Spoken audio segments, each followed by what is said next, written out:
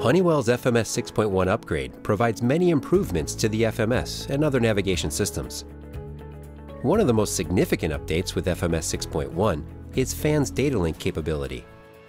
This video is a basic introduction to FAN CPDLC on the Honeywell FMS 6.1 system. For directions on how to use FANs to log on to an air traffic control service, receive clearances, make requests, and more, watch parts 2 and 3 of this video series.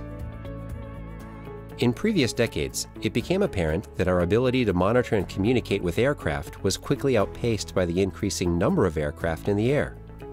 This increased the cost of maintaining air traffic control systems, while creating undue flight delays. In the 1980s, ICAO set out to solve these issues, and the FANS, or Future Air Navigation System Committee, was created. The FANS Committee set out to use Datalink communications technology to develop a more efficient air traffic management system with increased airspace capacity. Datalink services improve communications and surveillance while enabling reduced separation and providing improved weather deviation management. A Datalink system contains the Datalink equipment on the aircraft, the air traffic service station on the ground, and a communications network. Sometimes, Datalink systems can include one or more service providers. A Datalink system on an aircraft needs a network to operate. In addition to the different types of Datalink systems on aircraft, there are various Datalink subnetworks around the world. An example of a Datalink network is ACARS, which stands for Aircraft Communications Addressing and Reporting System. Many pilots are familiar with ACARS as it has been in use for years for communicating with aircraft operators and certain air traffic services. CPDLC stands for Controller Pilot Datalink Communications. By using a Datalink network, CPDLC makes it possible for pilots to communicate with an air traffic service center using text messages. CPDLC provides universal standard phraseology, which eliminates the confusion sometimes caused by different accents or non-standard phraseology.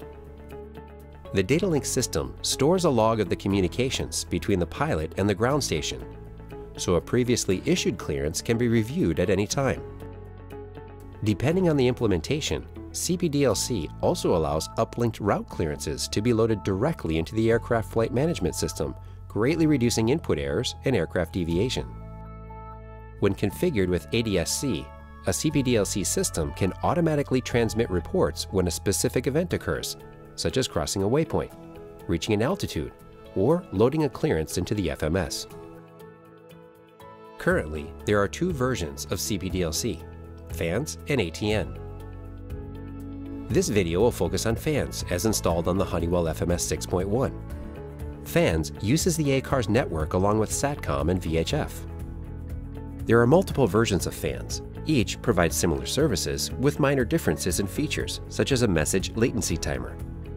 ATN CPDLC uses the Aeronautical Telecommunications Network. With some exceptions, ATN CPDLC will be required in Europe above 28,500 feet. For more information on CPDLC, refer to the Global Operational Datalink, or GOLD document. The GOLD document can be found online and contains a great deal of information useful to flight crews, such as flight crew procedures, message formatting, and more.